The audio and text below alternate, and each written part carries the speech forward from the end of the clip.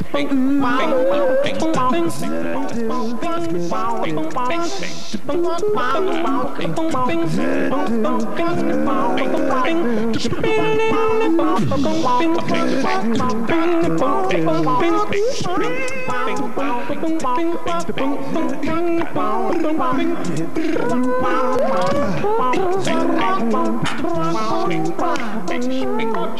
do you think we are?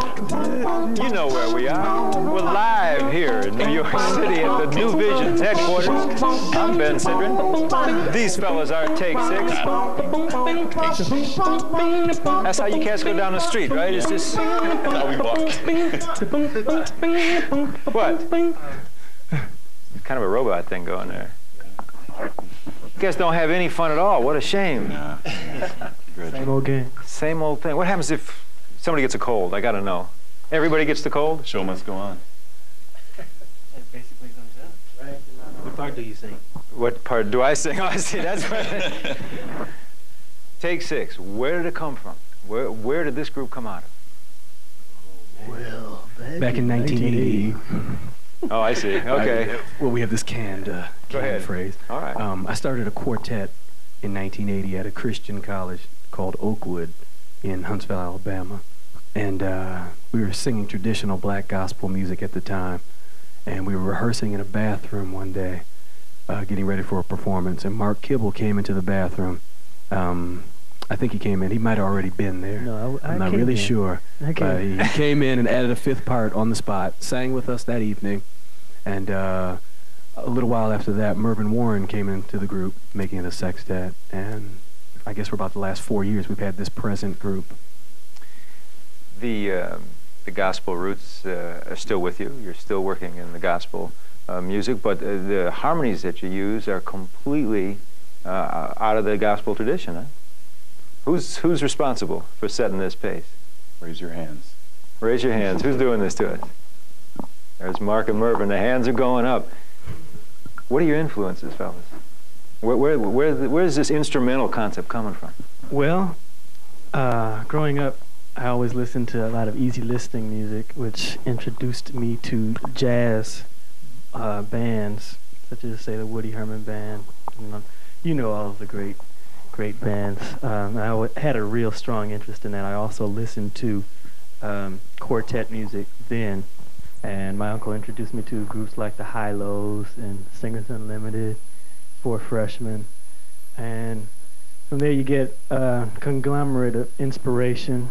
That, along with gospel music, caused me to begin writing and arranging for this particular kind of group and the kind of harmonies that we do. That's me. How about you, Merv? Well, I basically grew up listening only to Christian music with some classical, some easy listening, but no jazz or pop really until my teen years when I decided I was going to do what I wanted to do. No, but so it was kind of an after-the-fact thing because Mark and I had worked together as early teens and as this kind of thing. And then later on, I began listening to jazz, which just kind of broadened my horizons somewhat. I was asking Alvin before, how do you keep track of these charts? It's so complicated. You have so much going on. And he said that you visualize the chords as whole pieces and your place in the chords as opposed to worry about your line and where it's going. So really see it as like one movement, huh? Oh, yeah. It's like a keyboard player, you know, who's playing the chords.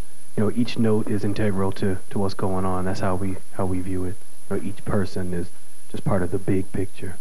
I think that's probably because all of us are instrumentalists. Really? And we were instrumentalists before we were singers. Well, probably before, except for Mark. No, I was too. Oh, wait. Mark is a genius. He does it all. Thank you, Dr. Dan. Well, but in any case, a minor miracle has taken place, and that is a gospel-oriented group that's influences their jazz harmonies is now being considered for the best new artists by the Grammys. I mean, it says a lot for all of us, I think, but particularly for you guys. Any reflections on that? Well, we're very pleased by that, but when we set out to do our music, we always wanted to reach people who wouldn't ordinarily be reached by traditional gospel music. And as the categories go, we have the Best New Artist category, which I guess is pretty much a conglomerate of everything. Everything. And we've got the Best Soul Gospel Performance, which is, the religious side, and we've got the Best Jazz vocal group side.